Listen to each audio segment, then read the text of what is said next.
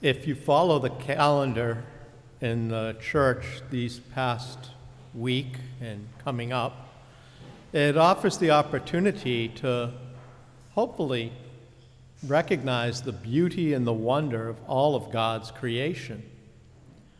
We celebrated the archangels, those huge messengers of God, as they, in salvation history, offer to us God's continued word of how he interacts with us. Then we had St. Jerome, the translator to the Latin of much of the scripture. And then we celebrated the guardian angels yesterday. Tomorrow is, especially for us as Franciscans, the celebration of St. Francis of Assisi. In all of these celebrations, it becomes the opportunity for us to reflect on our experiential life and to put it in context of our salvation history, to realize that God's great love takes science and reason and faith and melds them together. And in God's words, in our salvation history, in the saints, he offers to us a culmination of how are we going to live. From the very beginning, when we hear in Genesis God's creation, the wonder and the beauty, we look at today and we see in the second form of creation that relationship that God builds, that as he created man in his own image, that he then brought forth to him all the different creatures and wild animals to see if any were worthy. And ultimately, bone from bone, flesh from flesh, he makes the partner, equal in grace and love, that he may have a worthy partner. But that stewardship that he offers to us is one of great beauty of then how do we live? How do we interact with one another? Paul then takes that to a higher level, looking at who is this Jesus that came into our world? What difference does he make? All the difference in the world. For just as one man died and brought sin, so Jesus brings life, that he died for our sins. And in that love and in that grace, he who was the creator becomes the created and comes as a master teacher in all of humility, and yet with that wisdom and grace to ask us, how am I living? What's my experience? And in that teaching, he would interact with the people of his time. And as he did so, it was always interesting that I believe Jesus stepped back a moment to try to listen of what is being said, what is being asked. And in that questioning, to try to determine, is there an openness? Is there an understanding? Is there really a wish to grow? Today, we hear how the Pharisees come to ask him a question that they already have the answer to. It's not that they're open to any movement. It's they want to try to trap him. And Jesus listens, steps back, and he says, okay, you asked me this question. Basically, how do you interpret what Moses says? Well, Moses said that it can happen.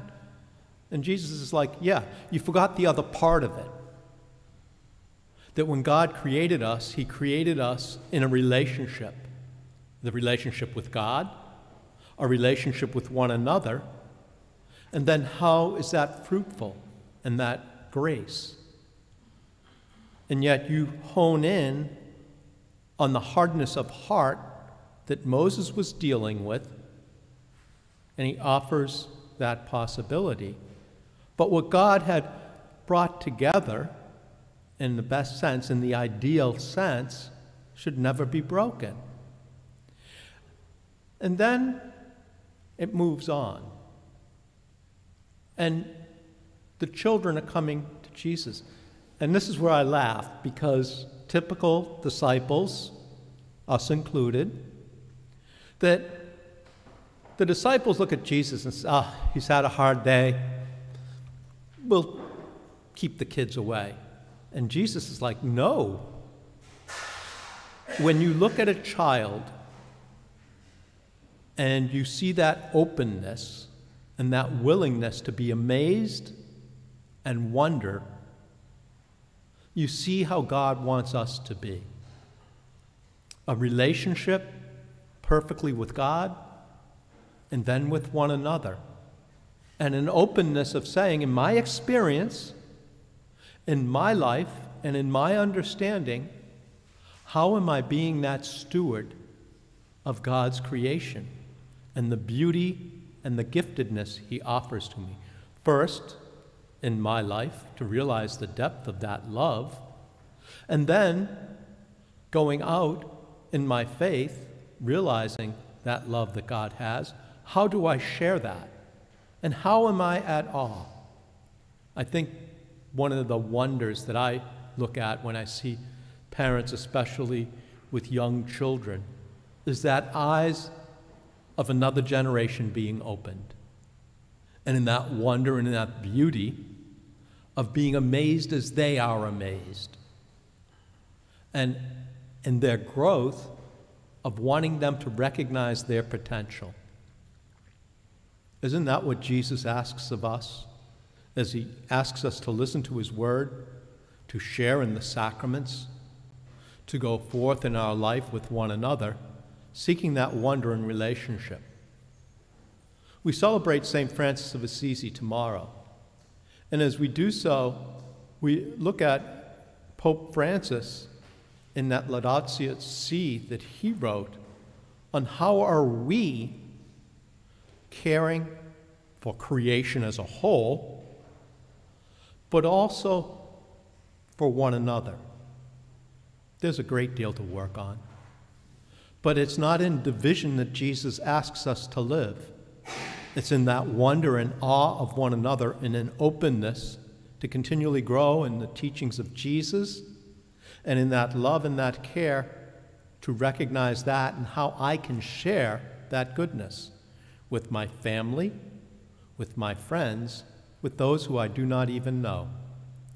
As we celebrate today, may we take the opportunity to realize the beauty and wonder of our life and in our experience, to give thanks to God, to realize the stewardship, the responsibility he's asking me to take, and seek to live that out with all of creation.